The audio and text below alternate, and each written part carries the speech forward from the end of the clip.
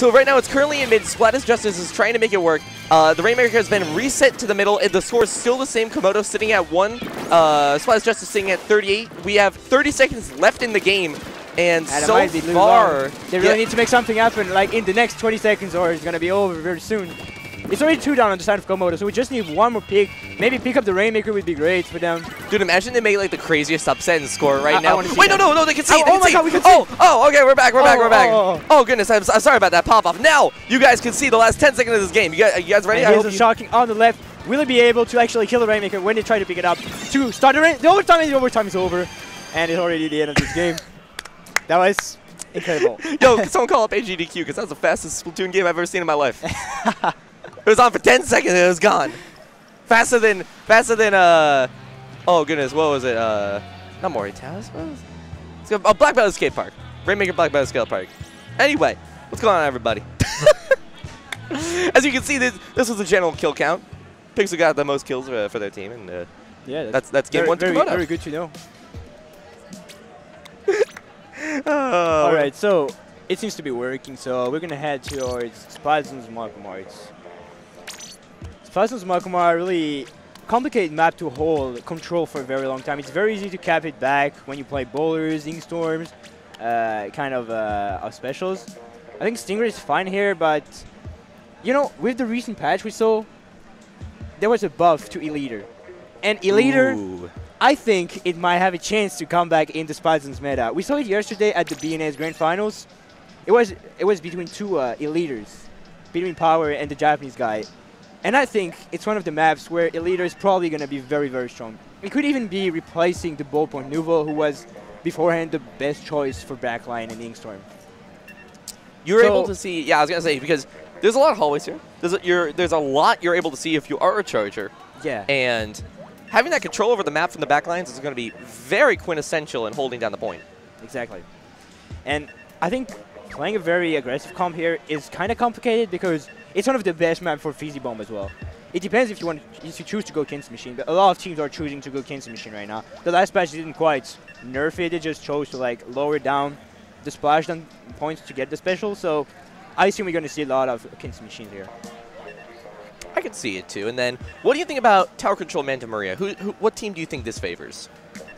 I kind of want to see more about these teams because I haven't seen their comp more. Actually, you know what? That's very true. I guess we really haven't made too much sense of their comp so far. So I just want to wait for this first map. But I think Tower Control Manta Maria, I can really favor Komodo because they seem to have a more adapted comp for Tower Control. All right, let's go into it. The first game, we're able to see, make some noise, everybody, for game number 2 of our redemption bracket. And Komodo this time versus Splat is Justice. And we have the Explosion, custom Explosion coming on the side of Komodo, and I think it's a really good choice on this map. It's not an Eliter because Eliter is super hard to play, but I think Explosion is really great here. Ooh, we're gonna see pretty much a nice little kerfuffle starting it up here. We're gonna have one person going down from Splat is Justice as Komodo slowly moves into the point. A little bit of a blaster versus bucket action going on the right here, and that is that's a full wipe, man. That is completely and we have solidly Pixel already Komodo's. pushing on the right side with his Enzap, already ready to get his armor ready for his team when the push comes in. And he's going to be forced to back out from these Toxic Mists.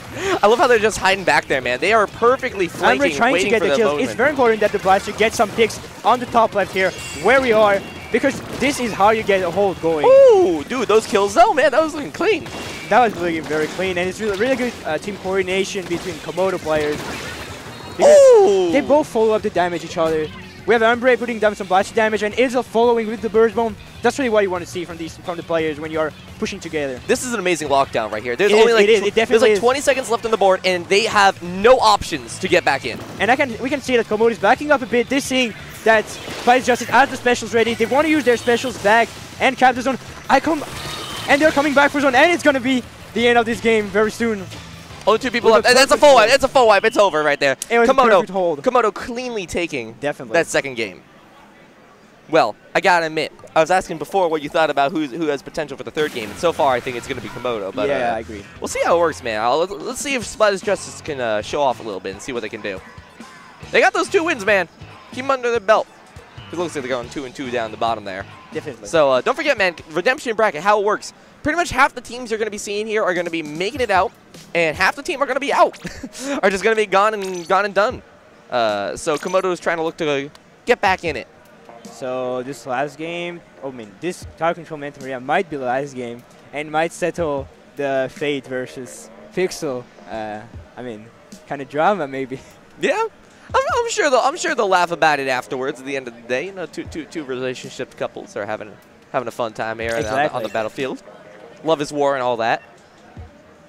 All right. I mean, at least they have a little bit of a download on each other. You know, when you're with someone that much, you at least have a good idea. Oh, they're going to roll here with the dualies? You know? I see you avoiding this conversation. Oh, you're going to roll with the dualies, too. What about dualies? Like, you talk about my dualies? Man, people, I'm just saying, man, there might be some call-outs. People are just going to be like, oh, I know how you work around how you work around your conversations. Maybe that's how you're going to work around the battlefield. Anyway. Anyway, Tower Control Manta Maria. I think this is a pretty balanced map, honestly. Like, not much to be said, but it's pretty slow, so you can really have some team coordination going. You can wait for your teammates, like, get together some positions to defend the tower. There are two main positions you want to control when you push, either the top lefts or the bunker. And if you can have one of the two slayers on each of these positions, you're really in a good position in general. This is one of the only map that nowadays really favor the Inkjet as well in tower control. You have a really big snowball potential here. And Komodo just had such a lockdown. Like, man, I didn't see too much about Game 1. It looked like it was a little bit more interesting in Game 1. Splat Justice had a little bit more on the board. But, man, that second game, they didn't give him anything. And we're going to have Komodo choosing to go for their Inkjets. And a pretty short-range comp, actually. They don't have much aggression going, I feel. Like, they're lacking some maybe kind of dualies or machine. And on the side of Splat Justice, I think I prefer Splat Justice team composition here. But I like the idea of a close-range build because, man, there's a lot of walls in here. And if you can hide behind the tower, if you can make some plays happen, all it takes is a couple splats and you can see some good things happen. That's very true. And the charger got very important being here on Umbre. It's 2v2 situation right now. Only charger left. He's going to have to back up and try to survive and save this Stingray. They do have that Stingray, man. It's so important to keep that in a tower control situation. Look at Pixel! What are you doing, Pixel? Pixel's just walking around the point, man, controlling their turf, marking their territory. And here comes the Stingray pretty early, but already coming for the first checkpoints. And the Stingray doesn't seem to get a lot of value outside of taking Pixel out of the tower. It looks like we're going to see some people from Komodo try and take the right path, although... And here comes the armor on the tower Splat Justice. It's only one player trying to stop this push. It's going to be very complicated for him to deal with this. Still gets the trade with Itzel. And this time, we have only two players on the side of Komodo, but they have the Stingray ready, and Umbre is on the front line right now. Yeah, so far this isn't looking too bad. Komodo hasn't made any big significant pushes right here. You see a little bit of dually action coming in here. DJ and is it's a very important kill. Oh, they are going to get that. And he saves the push. That's a very, very clutch kill to get. Every time a backline gets a kill on a front line that's trying to get him out, when he has a Stingray ready, it's one of the most important kills you can get in tower control range. Oh yeah, they're jumping back. They're going to be using that Stingray, marking the point, Stingray of course. And really be able to get a counter rate, and that's time. And the push doesn't seem to be going very well for Komodo. They seem to be really, like, completely stopped here. I mean, hey, that's a good sign. That's definitely a good sign for Splat Justice, as it looks like they're starting to move in here, trying to get them... And it seems that Komodo has passed the first choke point, and this first choke point is very important for them because their weapons have very small range. And they need to go towards this path to actually get some value from it. This choke point, I agree, it's incredibly important because sometimes it's so hard to actually make it by. It looks like we're going to have a pseudo-wipe coming out, and Splat Justice... This is their opportunity. They're slowly making their way in. It's their moment. They need a player to go to top left. I feel they have 3 players focusing right now on the bunker. And it's only going to be up to Pixel and Little South DJ. But Umbre, we can see him on the left side. He's not blocked by any player. He's not pressured. He can drop on tower and get the kill easily. Yeah, it looks like look at Umbre on the left there, man. I think they're gonna swoop in. They're definitely gonna swoop in at some point. No one blocking Pixel running around too. And they're already 2 down. And Pixel versus Fate. Pixel, it's Fate getting the duel of the ends of. Komodo's moving in very nicely right now. Oh, actually, I was going to say, I saw Veil sneaking around right there. I thought for just a second they might be able to get a kill, but they were stuffed out pretty fast. Hitzel throwing into those suction bombs. Look at the coverage he's able to put out with those things, man. You cannot approach him. Map control back here. It's pretty important for Komodo to stop this push. The stab on the grades might go down to Umbre. Let's go. Umbre pushing now. This bunker, very important for him to push it with the Blaster. It's one of the best positions for Blaster in this map. And so far, man, this is a much closer game than it was before, man. Like compared to the Splat Zones map, this is way, way closer. Look at Umbre definitely coming is. around here. Gonna be getting that blaster shot, almost getting a third. That would have been a very, very good kill for them. But either way, it looks like they are going to be able to take this point. It's really good push for Komodo right now. They have the armor, they use the Stingray. If Umbre can come back quickly, they can have the inkjet value and the pressure he can get from it. And then now the bombers coming from middle now.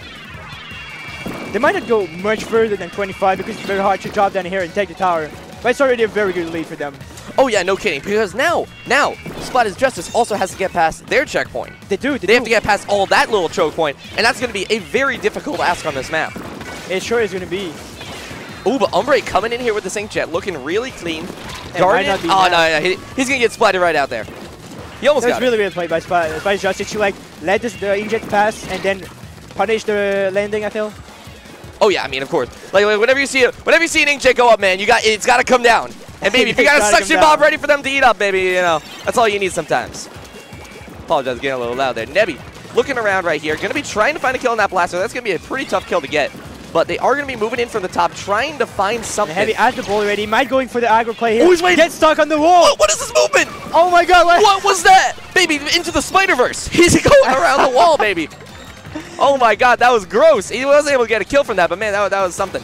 Oh, Umbre with the blaster coming from the back. behind. It was really important for them to get that kill. Maybe Fake getting the kill on Umbre. Oh, Umbre gets another kill from behind. He just stands in mid and get all the kill his team needs, and they have 3 specials ready. It might be very complicated for Splat Justice to come back from it. Oh, dude, that's like a minigame, maybe. Stingray versus Inkjet.